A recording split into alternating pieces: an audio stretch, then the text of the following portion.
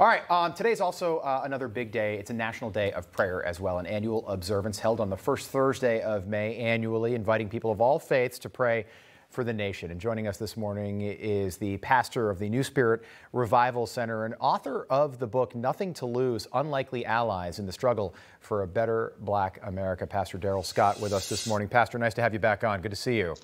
Good to see you as well. Pastor, this is one of those days that sort of, I think many people aren't even aware that it happens each and every year. But it should resonate with people this year, much like hopefully it did last May as well.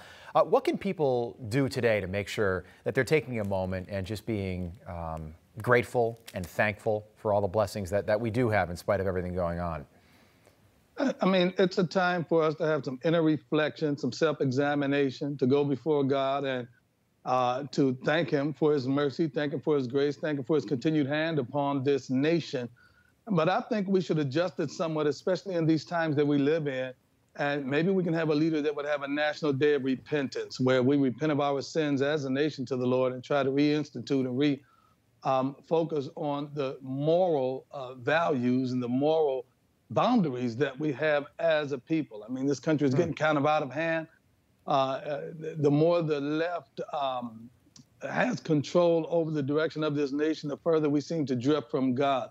You know, under the last administration, every year, the National Day of Prayer was a solemn occasion. We would have an occasion at the White House, and there would be prayers that went up for this nation. I'm interested to see what goes on going forward. But yes, once again, it's something that we should take time out, get our families or whatever, and go before God and ask God for his continued hand and his continued protection upon this nation, because his hand has been on America from our very outset. His hand has always been upon this country, and we want it to remain there. We don't want to stray from him. This country was founded for the purpose of religious freedom. I think people forget that all Yes, too often. And you're right. You know, I don't care what we've got going on in our crazy everyday lives. Whenever something's really going on and you really need help with something, whatever it is, we all reach out to God, whoever that God might be. We all do the same thing.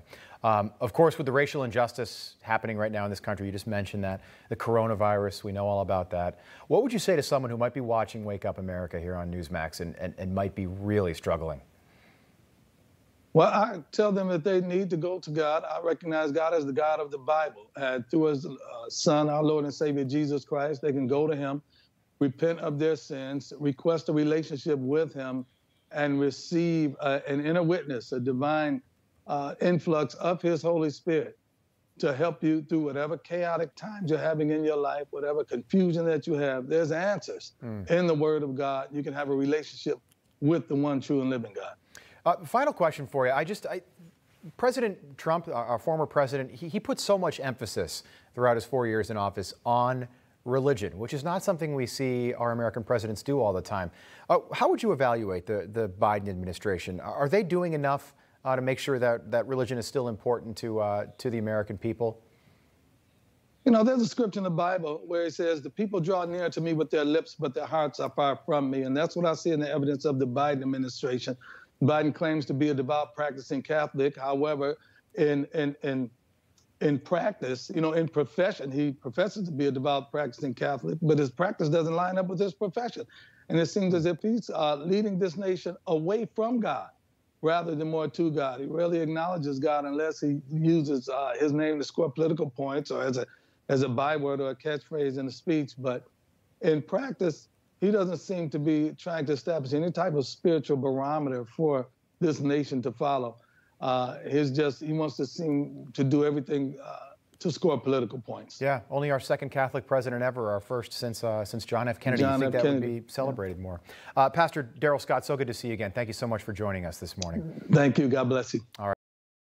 Hey, I'm Rob Finnerty. Thanks for watching. If you enjoyed this video, please join the conversation in the comments below. Don't forget to subscribe, too.